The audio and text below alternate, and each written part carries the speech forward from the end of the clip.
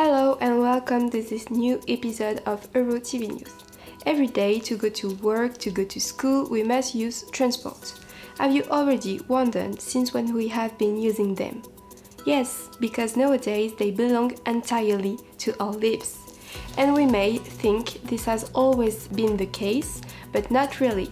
To begin with, the first steam train ever in the world was on the 21st of February 1804 at Penny Down, a mining area of Wales. It was created by the engineer Richard Trevithick and its train could carry 10 tons and 60 people. In France, the first railway was built by French engineer Bonnier in 1827 between Saint-Étienne and Andrézieux, and it was open on 20 kilometers to transport coals. At that time, it was a big innovation. There were a lot of other transport breakthroughs, for example, the underground.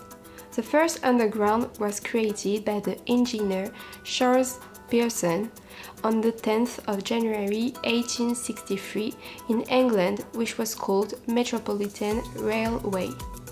The metro carriage was towed by steam locomotives, but it was problematic because the steam couldn't escape from the tunnels and there were ventilation problems.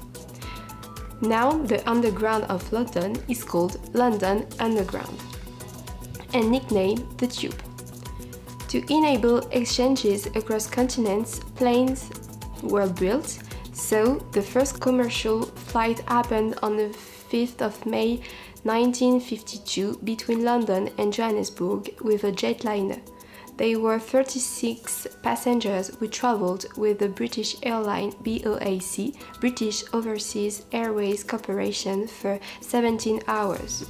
To finish with, I'm pretty sure that you have already heard about the Titanic, but do you know that the first touristic cruise happened in 1844 and was created by P&O, a maritime company?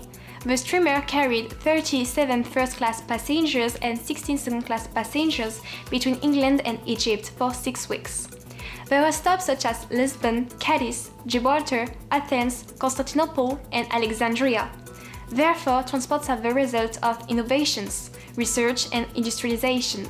Nevertheless, we are not out of the woods yet, because our clothes, livestock farming, and cremation are the most important causes of pollution.